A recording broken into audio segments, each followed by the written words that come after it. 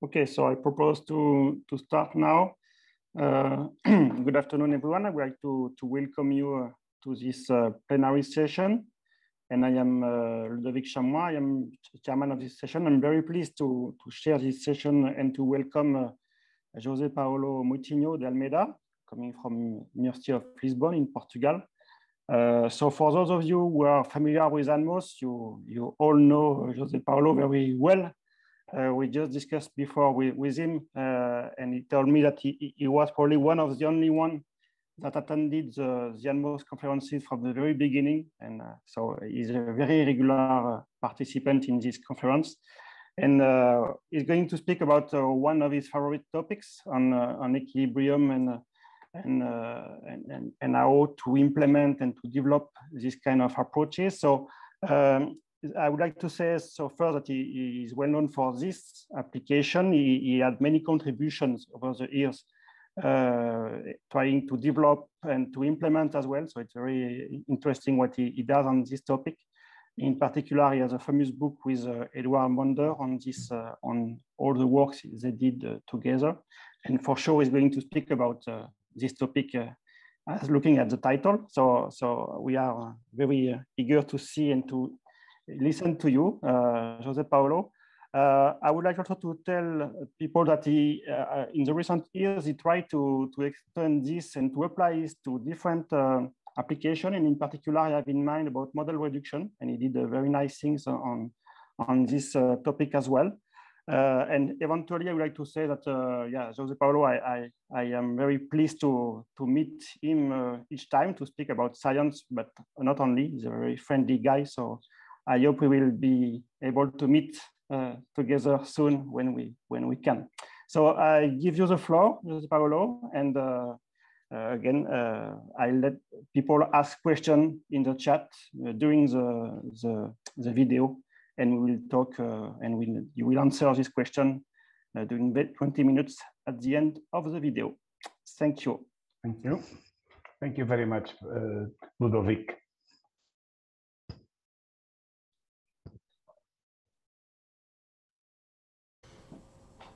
Hello, I'm José Paulo Moitinho de Almeida from the Department of Civil Engineering at Instituto Superior Técnico in Lisbon.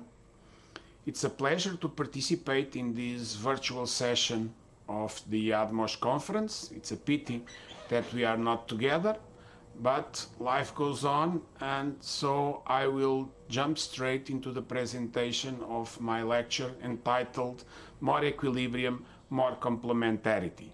Hopefully, by the end of this presentation, you will understand a little more what can be reached by using more equilibrium. The work I'm presenting today circles around the idea of using numerical techniques that are based on the direct approximation of the stress and which impose strong forms of equilibrium. It's definitely a good thing to have these properties. However, what I want to emphasize in the presentation is that using these techniques together with the traditional ones, which are based on strong forms of compatibility, typically displacement based, is even better and provides a much better information on the characteristics of the solutions that we obtain. So, all in all, complementarity is the key word that I want to emphasize.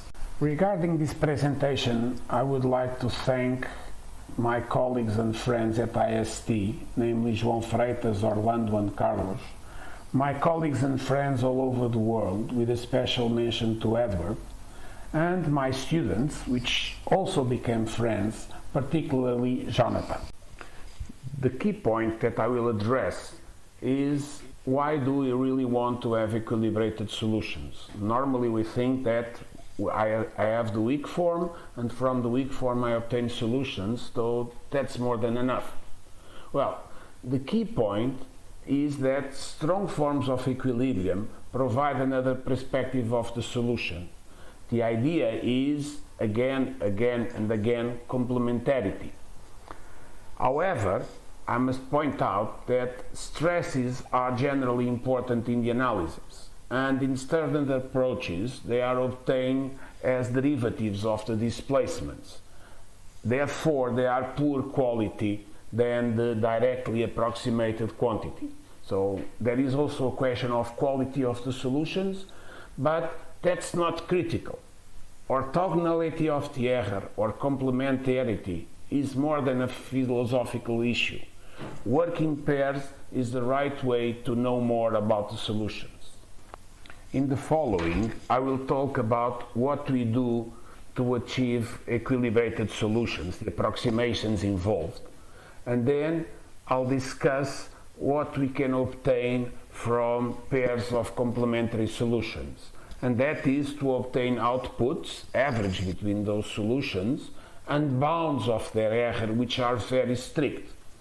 Furthermore, the elemental contributions can be used to drive adaptive processes, leading to a mesh optimization. These will be exemplified by applications in 2 and 3D. The first step to obtain equilibrated solutions is to define the stress approximation that is in equilibrium inside the elements, that requires the derivatives of the stresses balance the body forces, and we obtain that by defining the stress as the sum of a self-equilibrated part, which we call sigma s, and a particular solution, such that, which is exemplified here for the x direction, the derivatives of the stresses in the self-equilibrated part are equal to 0, and the derivatives of the stresses of the particular solution exactly balance the body forces. The idea is that we need a basis for sigma s for the self-equilibrated part, which is a solution which will vary to satisfy global equilibrium between the elements and at the boundary, and also will be adjusted so that the compatibility equations will be satisfied in a weak form. That will come later, but that's the basic idea. The starting point is the approximation of the stresses. In the following, I will talk about the self-equilibrated solution, which is the most important one, and how we can obtain that looking at the equations in the x direction, which are marked here. Regarding the self-equilibrated stress approximations inside the elements, we start from a general approximation, which is not self-equilibrated, but very simple to understand by seeing that we have here a linear basis in the x and y coordinates, because we have 3 components of the stress tensor to approximate. These leave us with 9 variables. Now, the point is, if we have such an approximations, the derivatives are not equal to 0, because some of the components, in particular, we can look at the 2nd and the 9th column of the basis, and we see that the derivatives of sigma xx with respect to x is not always equal to 0, or the derivative of sigma xy with respect to y. So that's the starting point for the stress approximation. The derivatives of a linear basis are constant, implying 2 constraints which reduce the 9 components of the basis to 7. In this case, we were combining parameter 2 with parameter 9, but this can be easily generalized for higher degree polynomials to obtain explicit expressions for a transformation matrix that gives us a self-equilibrated basis from a general one. I exemplify here this transformation matrix for the case that I was considering. So we have on the left the approximation basis complete with 1 xy terms for each component, and on the right we have the transformation matrix, which is 9 by 7. So the functions depend on the 7 parameters which lead to self-equilibrated stresses. In particular, we can look at the second term of the self-equilibrated basis, which is marked here, which multiplies the second column of the transformation matrix, which is all 0 except for the term on the second row, which is 1, and the term on the 9th row, which is -1. These terms multiply the second and the ninth column of the approximation basis, the complete one, and the resulting product is a 3×7 matrix where the divergence of each column of each approximation of the stresses is equal to 0. We look in particular at the second column and at the column number 6, which is the other one that also combines two components, in this case to impose equilibrium in the y direction. Instead of working with the stress approximation in the global frame, as I was previously showing, it is possible to work with approximations which are defined in a local frame, in a frame of the element, for example, using area coordinates. In the paper given in the footnote, we worked directly with general geometries. However, the important idea that I want to stress here is that for the simplest case, simplicial elements, triangles and tetrahedra, with a linear geometry, this leads to elemental matrices and to transformations which can be computed analytically. So we obtain the full matrices with a formula. We don't need to do numerical integration. The practical details can be found in the reference given here, and all this work has been extended to the 3D case for tetrahedra, and the publication is in preparation. However, I will already show you some results which are based in this idea. After imposing equilibrium inside the elements, the tricky question is associated with imposing equilibrium between elements. The point is that we cannot do as we do with displacements by imposing a continuous stress field. Continuity is not equilibrium, and we are over-constraining the field if we try to impose continuity. What we must work is with the projection of the stresses of the interfaces, not with the values of the stresses. The practical solution here is to use an hybrid approach where we impose a posteriori a weak form of equilibrium.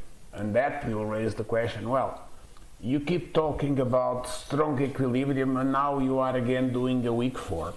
The trick here is that by properly choosing the weighting functions in a broken space, what we obtain with the weak form of equilibrium in practice imposes for polynomial bases that we always use a strong form of equilibrium. The solutions that we obtain by only imposing equilibrium are generally indeterminate. In order to obtain consistent finite element solutions, we must also consider the constitutive relations and the compatibility conditions. The point is that in this context, because we are strictly enforcing equilibrium, we cannot have strict compatibility. That would mean that we were obtaining the exact solution, which only happens for very special cases. So instead of doing the weak form of equilibrium, which is what everyone is used to think about, we impose a weak form of compatibility. The point is that instead of nodal forces, we have what we call generalized strains, the projection of the strains with a basis that is self-equilibrated. These quantities can be computed either from the constitutive relation, directly from the stresses, or from the boundary displacements, which are the Lagrange multipliers of the inter-element continuity condition.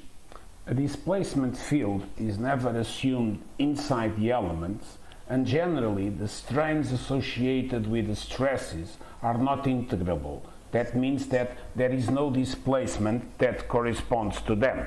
A problem with equilibrium finite elements is the existence of spurious kinematic modes, which correspond to having duplicated boundary constraints. What happens when we have spurious kinematic modes is that some loadings cannot be equilibrated, or in other terms, the corresponding displacements do not introduce generalized strains. This is illustrated for the corner of an element, where because we have a continuous stress field, the constraint on the shear stresses imposes the tractions to have those values. It's not possible to apply zero shear force on one face or a non-zero on the other. Similarly, for the displacements that I'm illustrating, as when properly scaled, the displacements produce zero work with those shears, meaning that it looks like a rigid body mode, but it is not, hence the name of spurious kinematic mode.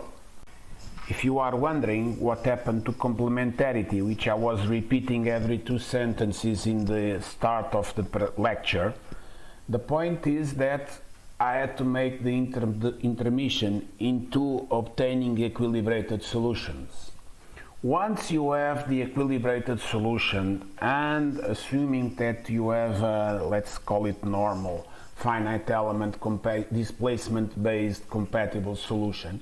So when you have a pair of complementary solutions, we can use the orthogonality of the error to obtain either a bound of the global energy error of either solution, and actually the exact error of their average, and a bound of the error of quantities of interest. That implies solving not one but 2 pairs of complementary solutions, one for the real problem into which we are looking, and the other one for the adjoint or dual or virtual, whatever way you want to call it, problem associated with the quantity of interest. The key equations regarding the error bound are summarized here. The idea is that the projection of the difference between the equilibrated and the compatible stress field onto the difference between the equilibrated and compatible strain field is an upper bound of the error of either solution, so that's the 2 lines on the top, and is equal to twice the difference between the average solution, the average between the compatible and the equilibrated solution, and the exact solution. So we know the exact error of a certain solution. Whether that's very useful is arguable. However, we can use it to obtain better bounds for the error of the quantities of interest. As already mentioned, when working with quantities of interest, we need to have not 1 pair of complementary solutions, but 2 pairs. Here I discussed the name, adjoint, dual, complementary, virtual, whatever for the action which is associated with the quantity of interest. We then have an error for that complementary solution, and the products of these errors can be used as a bound. The idea of the average exploiting the exact error for the global error is that when we compute properly, carefully, the quantity of interest, not from the compatible solution, not from the equilibrated solution, but from the average solution, we have an error which can be cut in half. So we have a better quality of the error bound, a smaller interval for the point. The idea that should be mentioned always is that the expression for these quantities of interest, which are defined as a function of the various stress fields involved, requires some attention, particularly when the solutions do not satisfy Galerkin's orthogonality. Concerning mesh adaptivity, all we have to know is that the error bounds, as well as their products, can be expressed as a sum of elemental contributions. Therefore, we use these contributions as elemental error indicators to drive an adaptive process.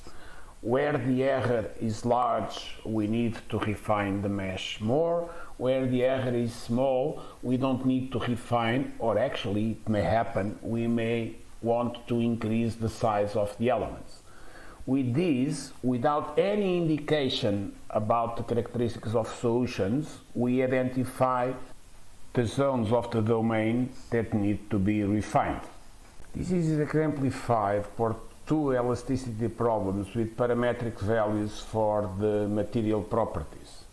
The steps involved are simply to obtain complementary PGD solutions for the problems involved, from these solutions to obtain PGD expressions for the outputs and for their error bounds. That's the basic step we will be looking in more detail. And then from these expressions we implement an adaptive process driven by the global or by the local error. The applications are 2D and 3D, very simple, all of them. We should also point out that the error bound is no longer a scalar, it's a function of the material properties. It is expressed in a separate form as a function of these parameters. The error for all PGD solutions is now the integral of the bound in the parametric space, and is computed independently in space, in the finite elements, and in each parameter, using the algebraic PGD toolbox. The 2D example that is presented is the square-plated here, with two sliding supports and then a horizontal load at the right side, where we change parametrically the Young modulus and the Poisson's ratio of both materials. From the obvious quantities of interest listed, we will look at the value of the horizontal reaction at the left support, the average vertical displacement at the top, and the moment about the center of the left support. Using approximations that are quadratic for the compatible displacements and linear for the equilibrated stresses, I will show that we always obtain strict bounds of the outputs, even when very coarse finite element meshes are considered, or only a few PGD modes.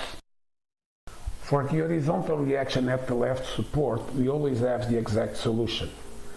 That happens because we have global equilibrium, or what is equivalent, because the solution for the imposed displacement at the support is exact, so that the epsilon bar, the error of the dual adjoint virtual solution, is 0, and the bound is 0 even when the tractions are not exact.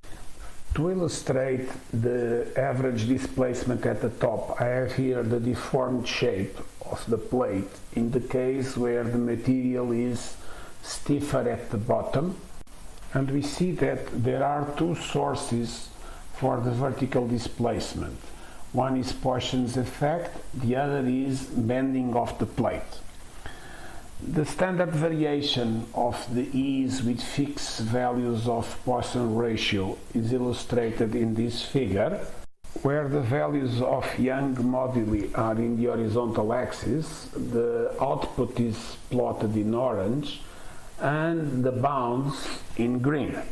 It is interesting to observe what happens when in the simplest mesh with 4 elements we change the number of modes in the PGD solution. We control that by changing the tolerance, and we see that the outputs are within the bounds. The first value should be 0, the second row should be -4, and the other two values are not exactly obtained. What happens is that as we increase the number of modes from 10 to 40 and then to 100, we obtain bounds which are very strict. 0 is practically 0, the 3.999 is -4, and the other values are quite similar to what we had initially, and the bounds haven't changed that much. That leads us to the idea that when we have the exact solution, the error is in the PGD representation and it reduces accordingly, whereas in the case where the Young moduli are different, the error is mostly in the finite element approximation. When we change only the Poisson's ratio, we have the exact solution, and for the values in the table, the output should be 0, -0.2, and -0.4. we don't obtain immediately the exact values, but we obtain bounds which are exactly respected, because the PGD solution in displacements is not directly represented. So we must include some PGD modes before obtaining the exact solutions that we have for 10 modes here.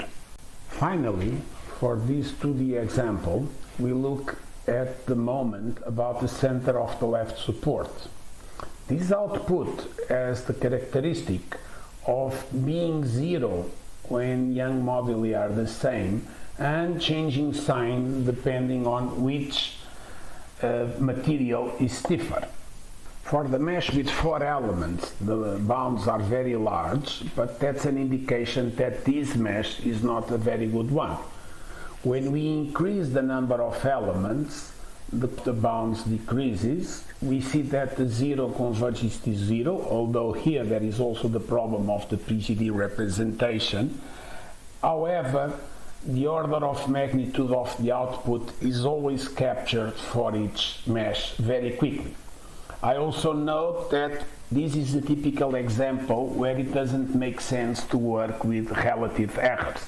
The effect of refinement is illustrated here by comparing the bound of the error on the moment when a uniform refinement is considered, a refinement oriented for the minimization of the global error, and a goal-oriented refinement. The 3D example is a cube which results from the triple simplification of a cube, where we have 0 normal displacements corresponding to the symmetry conditions. We apply a unit normal pressure at the top face, and we consider parametric solutions only for the young moduli, taking a fixed value for the Poisson's ratio. When we use the average displacement at the top as the quantity of interest, we have a self-adjoint problem with similar results for global and goal-oriented adaptivity.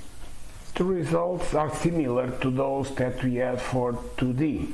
The bounds are strict but very large when we have either very few elements or very few PGD modes, and provided we have enough PGD modes, we recover the exact solution when it is available. Here, the element size map created by the adaptivity process is illustrated together with the resulting mesh.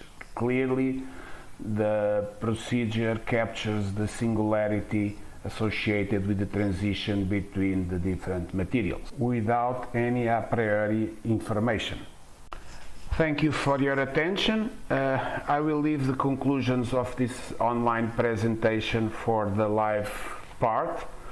However, I close with the opening title and with this idea that by using more equilibrium, we can use more complementarity and know much more detail about the solutions that we are obtaining.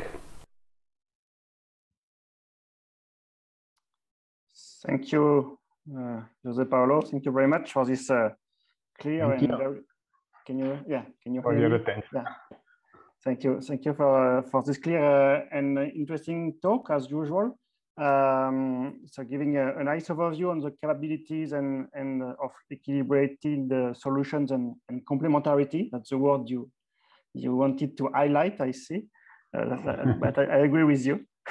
So now we have time for questions, but a little bit less than 20 minutes.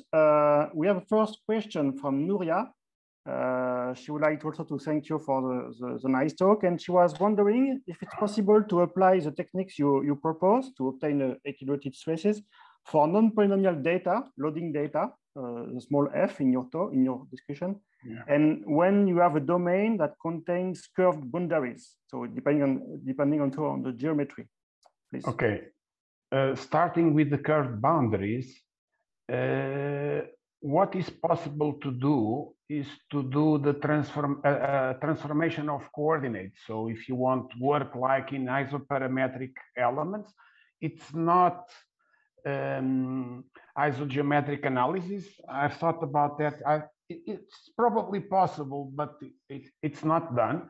But what it's done is for polynomial coordinate transforms to obtain a basis which is equilibrated inside the elements, and it's practically equilibrated at the boundaries between elements. It's not exact, but it's quite close.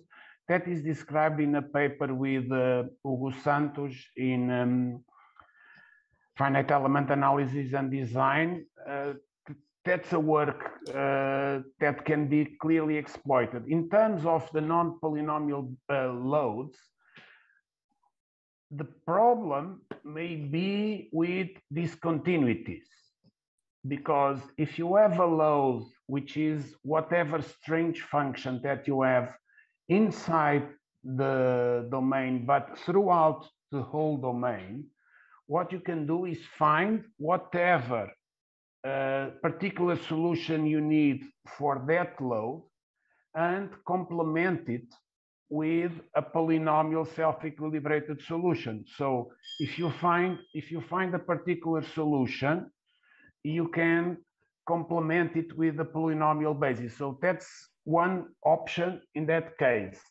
Another thing which is not totally irrelevant, and it's not what I work, but it's also an interesting topic, is that you can use particular solutions, for example, at corners or singularities, crack tips. You can use all those solutions that are well known for those cases and work them a la XFEM, That's basically the idea. The point is making the transition from the region where the load is applied to the others, so that you have strong codiffusivity. That's equilibrium at the interfaces between elements. So I don't know if that covers the two topics. I think it does. No, yes. All right. Well, hopefully, yes. Okay. So you have now a question from Pedro. I don't know. Pedro, yes, the live part. Well, actually, I was thinking about the live. Thank you for remembering me that. Well, I've said it many times, and I will say it again, complementarity, so you don't need to hear it anymore. It's like talking about a typical, this year was not typical, these times are not typical. It's, I will say many times complementarity, because it's something which is, I don't say that you should always exploit that equilibrium solutions are the way to have peace on world or to finish COVID. It's not true. But it's a tool which is not properly exploited, which is not exploited in depth, and which can be exploited much more and with advantages, strong advantages in many situations. That's my basic conclusion, but thank you for remembering that. And there was a question about the data structures. I'm reading it, about the data structures. Well, the point is that the connectivity at for the equilibrium solutions is done via, you think about 2D, which is simpler. You connect the nodes, and that's what everyone knows how to do. Here, you need to connect the sides. So you have to work with the sides of the elements. You need to know which are the sides of the elements. We work with a data structure specifically for that, but which works perfectly for the compatible solutions as well. It's not straightforward if you only have nodal incidences to transform into the information about the sides, but it's something which is done once and used forever. That's my idea. So it's not much worse than doing it live once you have the tool to go. And actually some software tools allow you to have information about the topology in terms of not vertices, but of sides or faces in 3D, because that's where the connections are made. Thank you. And well, but thank you. A little bit on to in the case of PGD solutions. Okay, so for the PGD solutions, what we do is to use the algebraic PGD toolbox. So we use it, well, Jonathan was the student who worked on that, and he didn't use it as a black box because he kept changing the black box. So it was a box with some lights fitted inside to change some aspects. But the idea is that you build the system for both the compatible and for the equilibrated solution in a separated form. And once you have written that in a separated form, you just solve with the PGD, because you solve for each data point, you combine the solutions that you have, and you do the greedy scheme of the PGD to obtain each mode sequentially. So it's not different for the PGD, the compatible from the equilibrated. Actually, it's the same function which is called, and what must be done is to set up a system which is different, because you work directly with the hybrid system where you have the compatible, the constitutive relation plus the boundary equilibrium and the effect of the boundary displacements in the compatibility conditions. So you have a system which has a different form, but in the end it's solved basically in the same way. And the point for the strong form, when it is properly solved, we obtain strong forms. And actually, there is one example, is applying compression. When we do the PGD, we get a certain number of modes, and from those modes, we combine them. So those modes define the parameters, the stress parameters, the parameters defining the stress inside each element as a combination of the PGD modes, and then they define the variation inside the elements. Those stresses are strictly equilibrated inside the elements when they are directly obtained from the PGD. In some situations, we tried applying a compression strictly on the PGD solution. And when you apply that compression, because the compression is not looking at the constraints between elements, it's only looking at the approximations inside the elements, they are not strictly equilibrated, but the defects are very, very small. Okay, do you need to post-process? No, we don't need. We solve two independent problems. That's also a philosophical issue. You can recover, and actually that's something which is very funny for me, is that I think about recovering the other way around.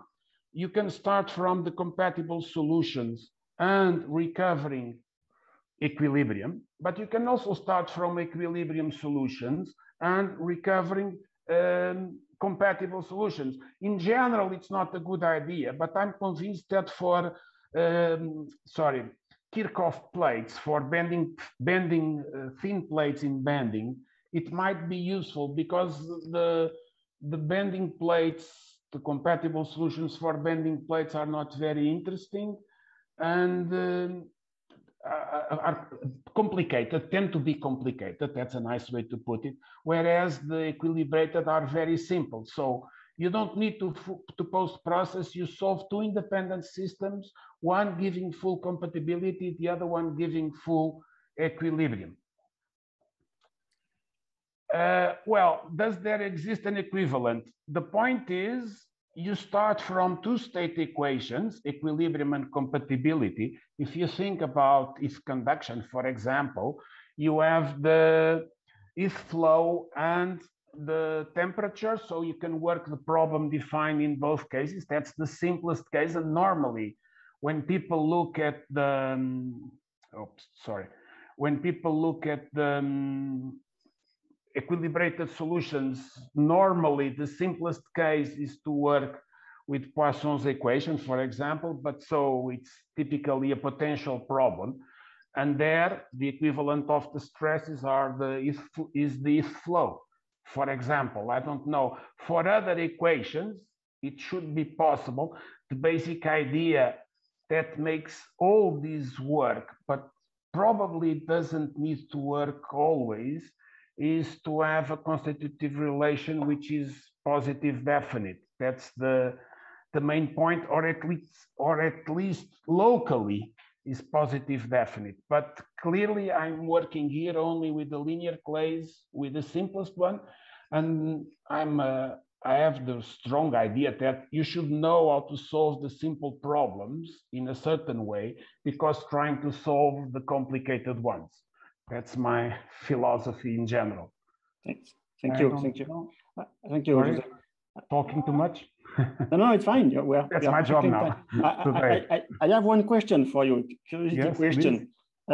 So when you have compatibility solutions, you can enrich this solution. I think about XFEM, for instance, or MSFEM in the multi-scale context. Do you have the same kind of ideas in your case? Could you try to enrich to improve? You can enrich.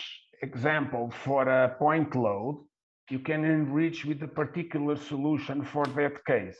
What happens is that at the boundary of the element, generally the solutions will not be polynomial. So when you put an element adjacent to it, at a certain point, you have to drop that solution or keep it throughout. That's what I was saying to Nuria, that if you have a global solution, it's not a major issue. Assuming that you can force the condition on the boundary, because the point is that you don't want to force too many conditions, because then you have an over-constraint problem, and that's really an issue. It won't work. But did you work with some? You can add information in terms of using special solutions, and that will generally work. It may eventually lead to a loss of equilibrium at points in regions or interfaces typically. Thank you. And also, do you have some contact with commercial codes or software to implement this kind of approach? Oh, well, equilibrium elements were developed in the 60s in Liège, Professor Freud de Voibeck, and he was a founder of, a software company which is now extinct, which has now been sold. Someone knows in the audience for sure. SAMCEF. Yeah. Sorry. Yeah. And he worked in the format, and apparently SAMCEF for a long time had some code to do equilibrium formulations. I never tried it, actually, must admit. But as far as I know, Edward has some work in terms of consulting, but no commercial code. My codes, well, they are not as updated as they should, but I would recommend anyone interested to get in touch, and I will get in touch and I will help, whatever it is. But anyway, there is a GitLab site where I have the codes I use in the book. Actually, it's a revision, but they are not updated frequently. I'm a bad salesman, definitely. Thank you. And maybe a last question: what in your mind? What are the next challenges for this kind of equilibrated solutions? What would be the research challenges? Actually, in the book we talk in a very simplified way. Well, other than these small things which are being done, which is the generalization, actually the application and showing that it works for the PGD problem was a satisfying result. And then there is one point, is that the bounds that we are obtain are strict and they are not huge. They are limited because you always have the square root involved, so it won't go to zero. Because if you want to have a bound which is going to zero, you are fooling someone. Because the point is, I can have a bound which is zero if I make a very good solution from side A, and I look at the error at side B, and then the error is practically zero. But I think that is not fair. We should have solutions which are comparable, and then try to obtain the best from both of them. But in terms of challenge, so other than working with things like that, which is, well, and writing everything, which is a major issue, I would like to think about doing so geometrically nonlinearity, include that in terms of just without considering explicitly displacements inside the elements, just from the information that you have on the boundaries, working with the geometric nonlinearities. If you want, that would be something which is, I would say, if you asked me 10 years ago, I would say it's not possible to do with equilibrium elements, or at least directly. And now perhaps it's not that far away. Thank you very much. Thank you very much, and thank everyone for your attention. Yeah, I think it's time to complain about the videos, but it's not the time, not the right time. The nice discussion. Maybe just before closing this session, to let you know again that we have a small break and that the next session starts at 2:30, so in 15 minutes. Thank you again, José Paulo. And okay, thank you very much. And thank the organizers as well. It was a pleasure. Thank you very much. Bye-bye. Bye-bye.